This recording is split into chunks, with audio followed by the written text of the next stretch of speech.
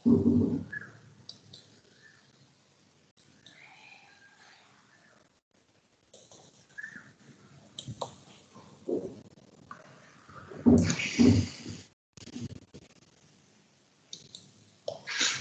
I have already started discussing on this. Finite element method basically converts your PDE, partial differential equation, into a set of linear algebraic equations. So most of the time in MOM also we have an integral differential equation. We convert that into a algebraic equation and try to solve it. So similar kind of thing we are doing here.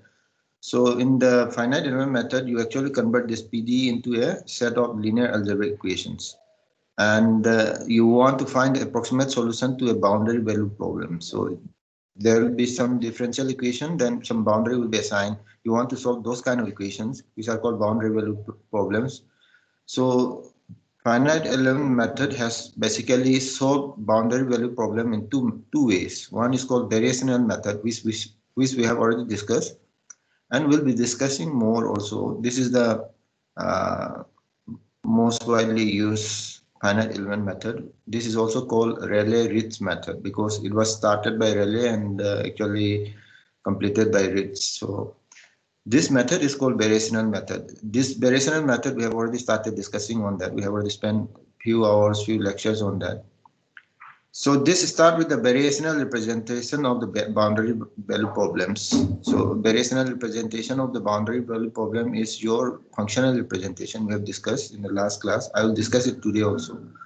Then there's another method which is called weighted residual method, which is just like your MOM. So there are two kinds of finite element method which are widely used. One is variational method. This is the most widely used. You can also do weighted residual method. There's a spelling mistake here.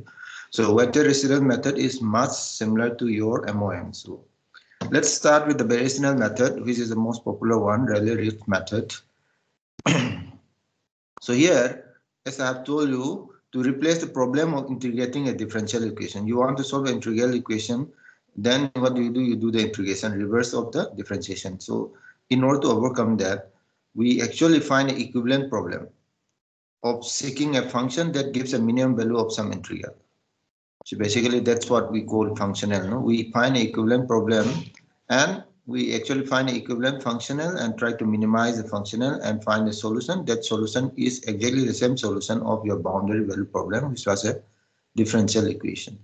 So this type of problems of this type are called variational problems. As I have told you before also, Rayleigh started this in 1877 and extended by Ritz in 1909. So it's also called Rayleigh-Ritz method. But the actual finite element method is started by Coren. You have studied about Coren stability criteria in the finite difference time domain method, but he is the one who has originated finite element method. But whatever this approach we are considering, variational method, is presented by Rayleigh in 1877 and Ritz completed it in 1909. So this is also called Rayleigh-Ritz method or variational method. Why do we call it variational method? Because here we actually try to solve boundary value problem using the calculus of variations. So I think this calculus of variations you usually learn it, I think, in your undergraduate in the, I think, second semester or something like that, if I remember correctly. It's a long time now. So usually you learn this calculus of variations in your undergraduate second semester maybe. So what is calculus of variation? It's basically extension of your ordinary calculus. Here you are interested in solving maxima and minima of some function. So we use calculus of variation for finding the boundary value problems. So that's why it's called variational problem. We actually find the extrema. Extrema, it can be maxima or minima of an integral expression, which is also called as functional. Functional is another name for function of a function. We have discussed briefly in the last class. Let us see. Consider problem of finding a function phi x. We want to find this function phi x. So in order to find this function phi x, which is dependent on the x variable, x is the independent variable, we consider another function, which is called functional. So we want to find this function phi x. So to find this function phi x, we consider another functional which is defined like this. This functional is integral expression. Range is from a to b, let's say. This is a function of a function. That's why capital F here is dependent on the independent variable x as well as phi and first derivative of phi with respect to x dx. So this is a function of a function because this function is dependent on the function phi, which is a function of x. X is the independent variable. X is the only independent variable here we are considering. We'll extend it to three-dimensional case later on. Let's say there is a function phi x which is dependent on the independent variable x, and we consider another functional capital F which is dependent on x, phi, and phi dash. You integrate it over dx from a to b. That is your functional, which is denoted by I as a function of phi. We are actually interested in finding this phi. So in order to find that function phi, we consider this functional here, which is an integral expression of a functional or function of a function. And there is a boundary condition phi at a is equal to capital A, phi at b is equal to capital B. So this is a boundary value problem. So, so the integrand is a given function of x, phi, and phi dash. Phi dash is the basically d phi by dx.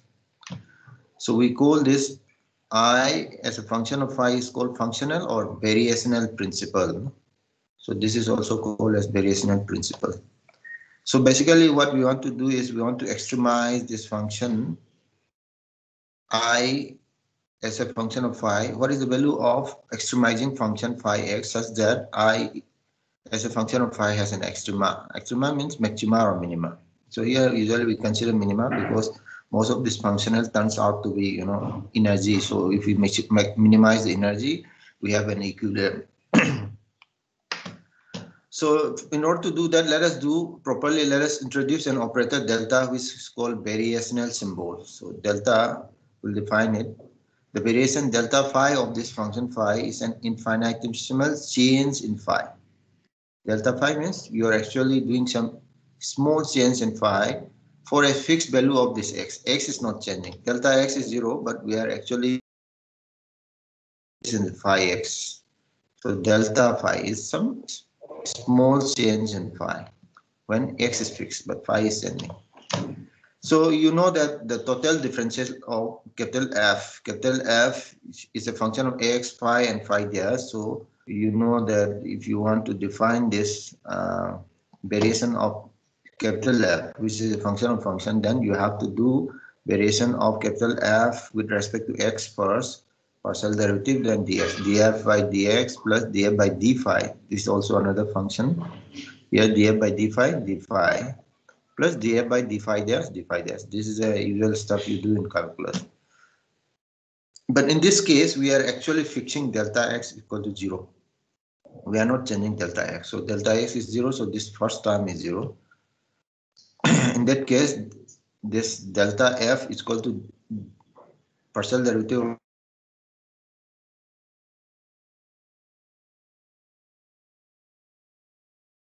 term is 0 because we assume that delta x is not changing. So this delta operator is very similar to your differential operator. So all the properties of differential operator will be satisfied by this delta operator. One necessary condition for I phi to have an extrema is delta I is equal to 0. If delta I is equal to 0, that's usually you find, any function you want to find maxima or minima, you equate it partially, you do partial derivative of that function with respect to the variables, and you equate it to similar to that. The necessary condition for this I phi to have a maxima or minima is delta I is equal to 0. Let is x be an increment in phi x. Assume that is x is a small increment in phi x. In order that boundary condition phi a is equal to a, phi b is equal to b is satisfied, is a should be equal to 0, is b should be equal to 0. So we are actually adding something to this phi x. And phi x was having boundary condition phi a is equal to a, phi b is equal to b. So when we add phi x with is x, until and unless is x is 0 at a and b, this boundary condition is not going to satisfy. So phi is having a value of capital A at A, phi is having a value of capital B at B. So when we add phi x plus is x, the same boundary condition should be satisfied of the original problem. So in order to that condition be satisfied, is at A should be equal to 0, is at B is equal to 0, like similar to what we have discussed in the last class. So now in that case, the increment in I functional delta I is I phi plus h minus I phi. So this is the original value of I at phi. Now we have increment this phi plus h. So I phi plus h minus I phi, that is the increment you have in I. I is the functional. So let us try to find this out, delta I. Delta I. So here, what was the expression for I? I is integration from a to b dx of phi capital F at x phi comma phi dash. This is your I phi. So if I want to find I phi plus h, then capital F x comma phi plus h. We'll replace this phi by phi plus h, phi dash by phi dash plus h dash. Then you apply Taylor series expansion and just retain the first term. So when you do Taylor series expansion of this, then delta I will become summation integration from a to b f phi h minus f phi dash h dash dx. This would be the first term. Then you will have higher order terms from the Taylor series expansion. So those higher order terms you can neglect it since we have made this small increment h here. So the higher order terms of h like h square, h cube, and so on would be very small, negligible. So you can neglect it. You can only consider the first order term. So delta I in that case would be only this term here, which is from the Taylor series expansion. So far so good. Let's see.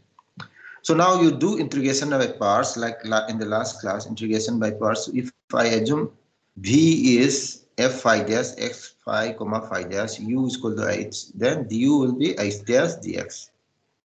So for the second term in the integration, so here this second term here, delta I was like this, integration a to b, this term, then second term here. The second term here I will use integration by parts.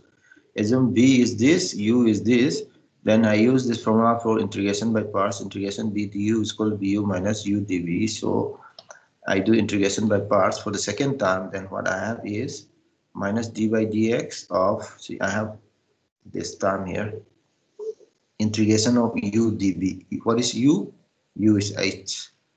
dv, this is b, so dv would be del by del x of f phi dash x phi comma phi dash. This term here is what we have here. This term here is bu. What is u? U is h. B is this. You integrate. You have this bu here without any integration. So x is going from a to b, and we know that this h function is actually having a value of 0 at x is equal to a and 0 at x is equal to b. That's a boundary condition we have satisfied. So last discussion, no? In order this boundary condition to be satisfied, h a should be equal to 0, h b should be equal to 0. So if h at x is equal to a and b are 0, this term is going to become 0. So only this term will remain now inside the integration sign. So finally, the last term is 0, del I would be this integration and this whole term here. So what was the condition for finding the extremum? Delta I should be equal to 0. If we put delta I is equal to 0, then what we have is f phi minus d by dx of f phi dash equal to 0. So you can write in more compact form del f by del phi minus del by del x of f phi dash equal to 0. This was the Euler's equation we have derived in the last class. So you can also derive it in a very proper way using calculus of variation similar to what we have discussed today. This is also called Euler's Lagrange equation. So what we find out is delta I is equal to 0, then we got the Euler's equation. So the necessary condition for I phi, which is the functional to have an extremum for a given function phi x, is phi x satisfy the Euler's equation. Euler's, people call it Euler's also, Euler's equations. So for the functional, we have a corresponding Euler equation to have maxima or minima. So the function phi x that gives minimum of the functional I, therefore satisfy the equation which is called Euler equation. This was we have derived today also in the last class also. Del f by del phi minus del by del x of del f by del phi there. So this was for the 1D case. Now if you assume that this phi is dependent on x, y, and z, three variables in the three-dimensional case, in that case the 3D form of the Euler's equation would be del f by del phi minus del by del x of del f by del phi x minus del by del y of del f by del phi y minus del by del z of del f by del phi z equal to 0. This two additional term because of the dependent on the y and z independent variable of this phi function. Same to whatever we have done for the x first case here. So we have considered only one. Phi is dependent only on x. You can extend it for y and z also. So you have 4 terms here. This is called the Euler equation. Let us take simple examples so that you understand what's going on. So you have a functional of this form, integration half phi x square phi y square minus f phi dx dy. Can you find out the Euler equations which will actually maximize or minimize this functional here? So you try to find the Euler equations which will maximize or minimize this functional here. So most of the time it will minimize this functional here. So let us look at the integrand. Integrand is function of a function is dependent on both x and y, phi x, phi y. And it is of the expression half phi x square phi y square minus f function which is dependent on x and y.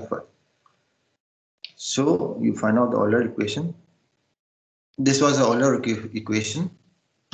Since this functional is dependent only on x and y independent variables, the last term won't be there, z dependent term won't be there. So we need to just find out this 3 term here.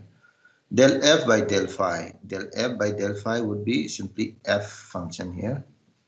When you differentiate this function with respect to phi, these are independent of phi. This is dependent on phi. When you differentiate phi with respect to phi, you simply have this minus fx comma y. This is the first term here.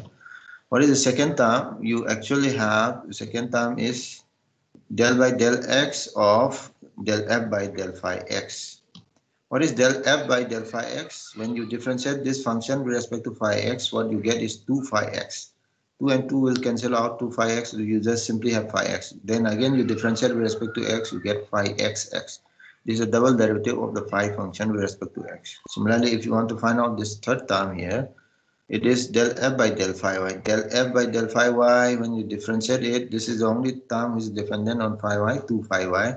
2.5 will cancel out, we simply have phi y. Then you have partial derivative with respect to y again, so phi y y. So this is a partial derivative of phi with respect to y twice. So finally your Euler equation is minus f minus phi xx minus phi yy is equal to 0, or you can rearrange the term. What you have is phi xx plus phi yy is equal to minus f x comma y. So this looks like your Poisson's equation. Del square phi is equal to minus f x comma y.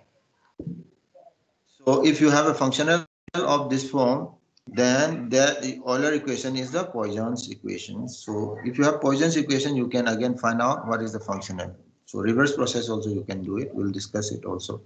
So most of the time in the finite element analysis, the PDE is given to you. You want to find out the solution of the PDE, but in the calculus of if you have a variational approach, you actually find a corresponding functional and minimize it. So that's the usual procedure. PD is given to you, partial differential equation is given to you. You find the corresponding functional and you try to minimize it. So how do I find a functional when PD is given? We'll try to find a functional or variational principle. It is also called as variational principle for a given differential equation. So how do we do it? It involves 4 steps. First, you multiply the linear equation. L phi is equal to F. L is the linear operator, phi is the function, and which you want to find. F is the some initial value or some forcing function. So usually this is also the Euler equation with the variational del phi. So basically you multiply this linear equation with del phi of the independent variable phi and integrate it over the domain of the problem. First thing is multiply this equation with del phi and integrate it. Then you use integration by parts to transfer the derivatives to the variation del phi. Then third step is express the boundary integral in terms of specified boundary condition. Then finally bring the variational delta outside the integral. Then you will also, I will illustrate these 4 steps by taking one simple example. We want to find a functional or variational principle of the Poisson's equation. This was the Poisson's equation we have just discussed in the previous example. I want to find the variational principle or functional from this reverse process of what we have discussed now. So what do? I transfer all this term to the right hand side. So I transfer all this term to the right hand side. What I have is del square phi minus f x y is equal to 0. I transfer this also to the right hand side. Then I actually find delta I. Delta I is basically equal to double integration of minus del square phi minus f x comma y. Actually multiply delta phi with this linear equation and integrate it over the independent variable dx dy. That was the first step I have just mentioned. So that's what we are doing here. So equal to what does, so you separate this first term and second term here, what you get is minus double integration del square phi del phi dx dy minus double integration f as a function of x and y del phi dx dy.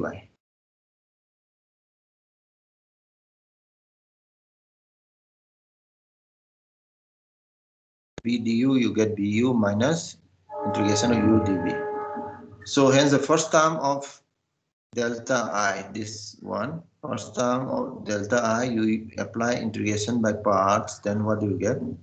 So when I do integration by parts of this first term here, which is minus del square phi dx dy, it should be equal to, see what is del square phi? Del square phi means Laplacian of phi. Now we have only two independent variables x and y, so del square phi will become minus phi xx plus phi yy. This is the double derivative of phi with respect to x, and this double derivative of phi with respect to y. Then you already have del phi, then dx dy. So you separate this first term and second term. So write it equal to minus double integration phi xx del phi dx dy minus double integration phi yy del phi dx dy. And let us try to find out this.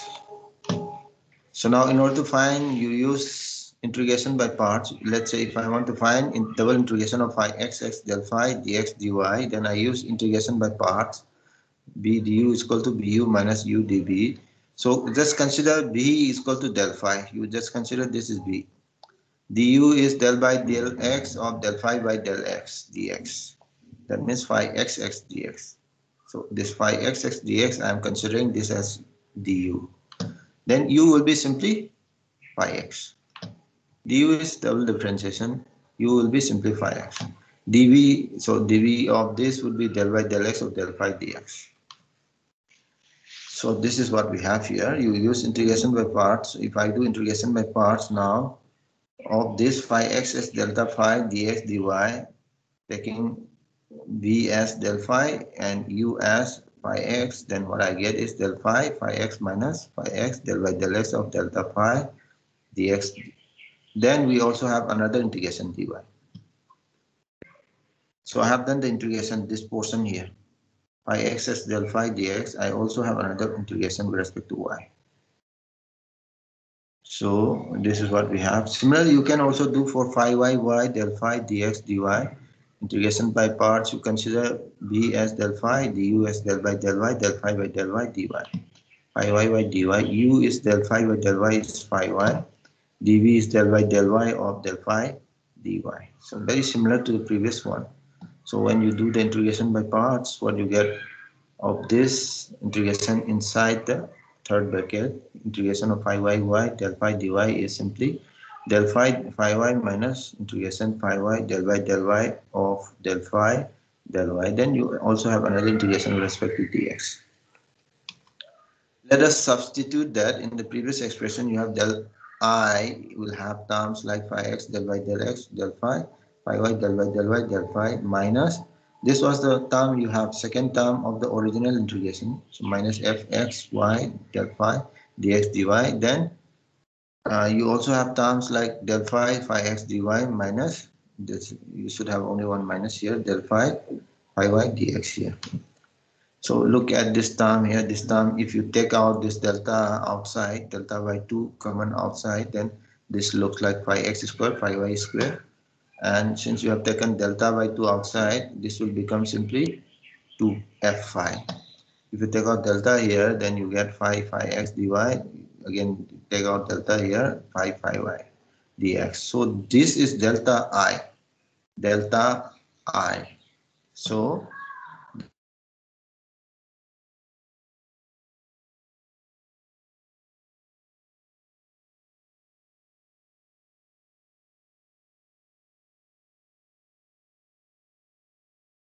0 at the two ends.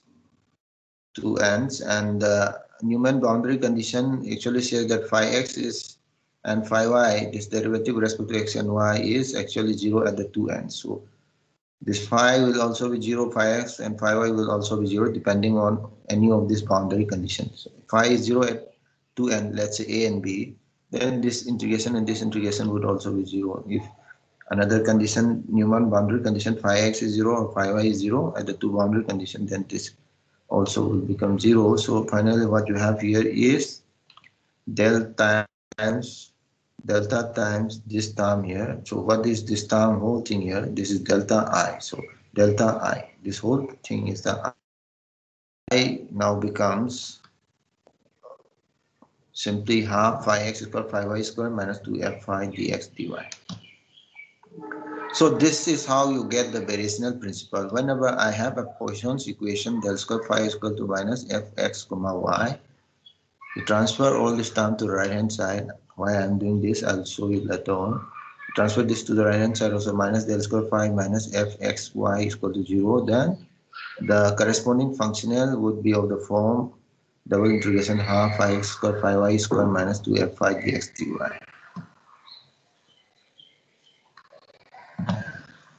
So this is what we get. So you can even generalize it. This is Poisson's equation. Later on, you can generalize it for inhomogeneous wave equation also. Del square phi plus k squared phi is equal to g. So if I have a equation, Euler equation of the form del square phi plus k square phi plus g, not something like del square phi is equal to minus fx comma y, is a Poisson's equation, then this is actually inhomogeneous wave equation. This is the most generalized wave equation. From there you can deduce many particular cases like I have told in the last class. So if I have Euler equations of the form del square phi plus k square phi is equal to g, in that case what should be my functional? So as I have told you, transfer all this thing to the right hand side. Transfer this to the right hand side. What you get is del square phi minus k square phi plus g equal to 0. So this equation and this equation is very similar. You have minus del square phi, and instead of f you have plus g, minus f you have g here, and you have one extra term here, minus k square phi. So what should be functional? You can do the similar kind of derivation, and I will just write down the functional for this half integration of del phi square, just like this. This is del phi square. You have minus k square phi here also, minus k square phi square it will become. Then this g, here it was minus f, then you have minus 2fg, but now this is plus g here, so 2 phi g ds. So what we are getting is simply del phi square minus k square phi square plus 2 phi g ds. So this is a functional for the most general wave equation in homogeneous wave equation. So once you have this functional here, you can apply it for many applications, waveguide, wave equation, many kind of applications, Poisson's equation, Laplace equation, all these equations you can apply. Okay, how much time do I have? Okay, and let me just start this discussion.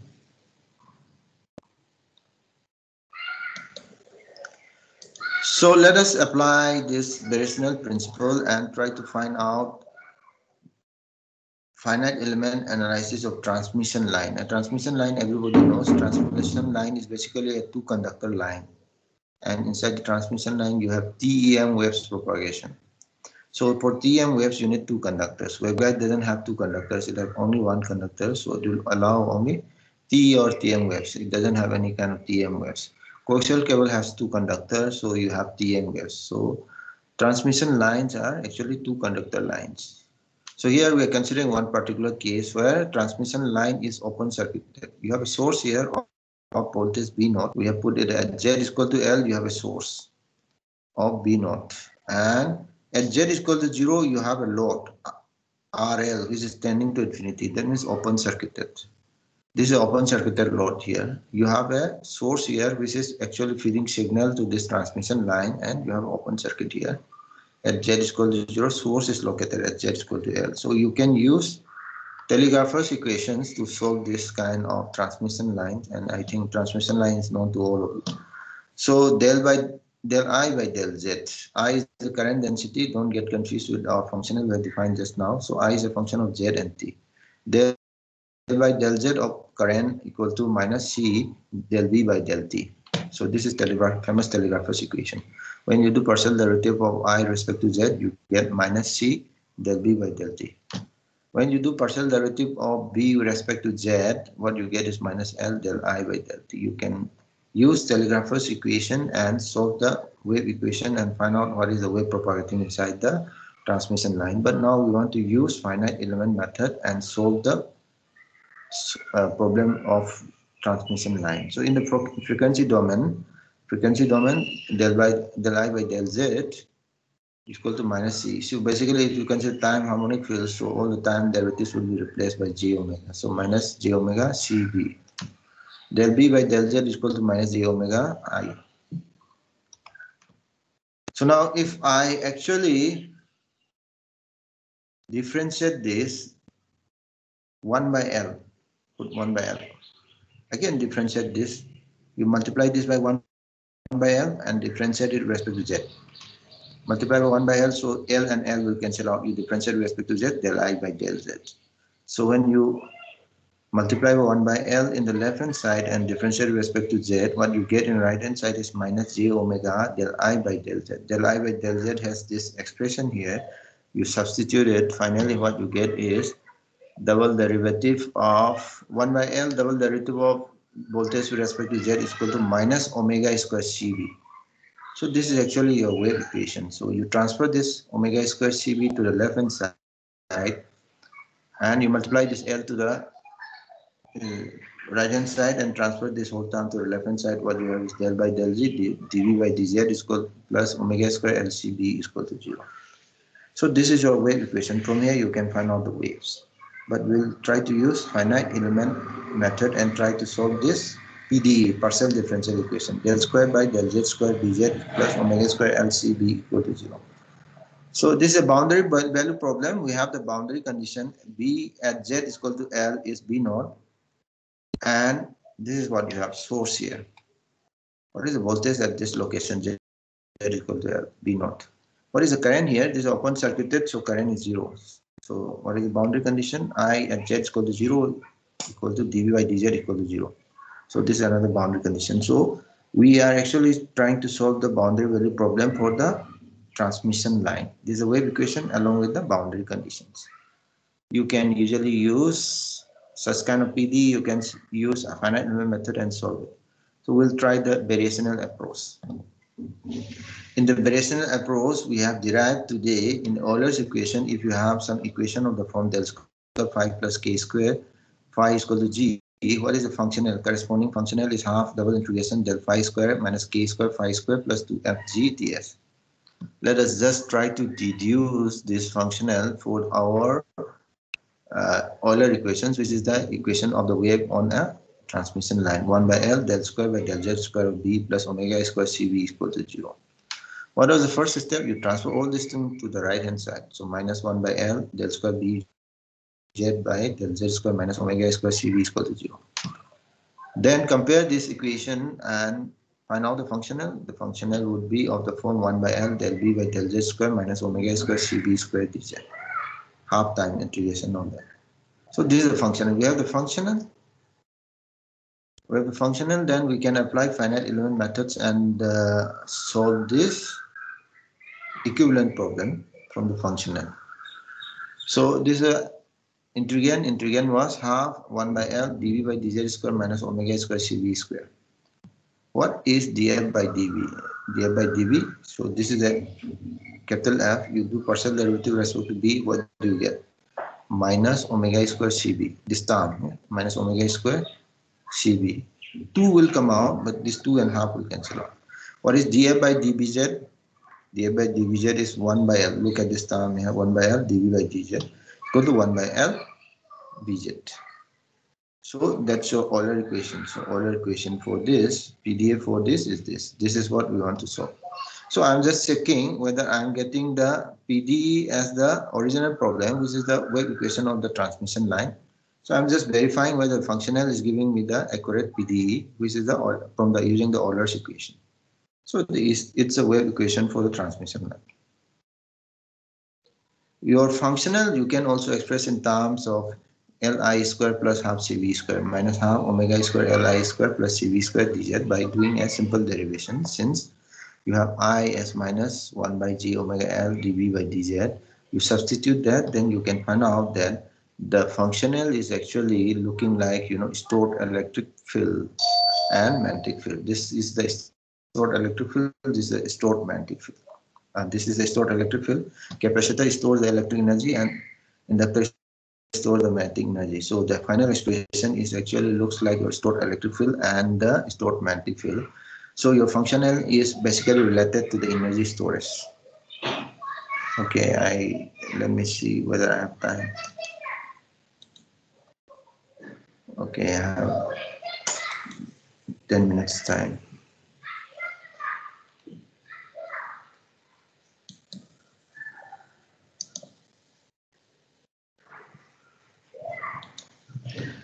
So what is the first step? You approximate the voltage for every element lying between, let's say, if you consider any arbitrary element lying between ZL and ZR. See, this basically transmission line is a one-dimensional structure. Z is the variable which is running through the transmission line. So you consider any element between ZL and ZR, any arbitrary element between ZL and ZR, you can consider that as one small element of the finite element analysis. So in the 2D case, we have considered triangular element. Here we'll consider line segments as the element. For this line segment between ZL to ZR, you can actually have an approximate voltage. BE for this element E is alpha Z BL plus alpha R BR. What is alpha L? Alpha L and alpha R are the shape functions or interpolation functions. This alpha L is defined as ZR minus divided by ZR minus ZL. And alpha R is defined as Z minus ZL divided by ZR minus ZL. So this looks like equation of line with a negative slope. This also looks like a equation of line with positive slope. So you assume that this transmission line of length L is discretized into n elements, capital N elements, and every segment has a length of S E is equal to 1 by capital N. So this diagram will further illustrate that. This is the interpolation function. Alpha L is a line with a negative slope. Alpha R is a line with a positive slope. This is the expression for alpha L and alpha R. This is ZL, this is ZR. So you can assume that alpha L plus alpha R, this alpha L is having a value of 1 at this ZL and alpha R is having a value of 1 at this ZR. This is the one segment of length S.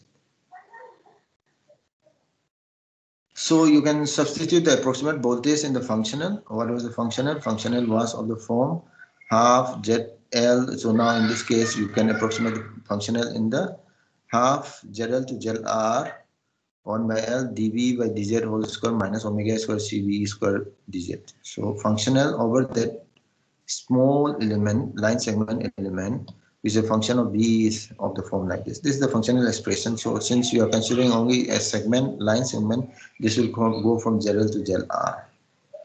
I think I should stop here. We'll discuss the other things in the next class.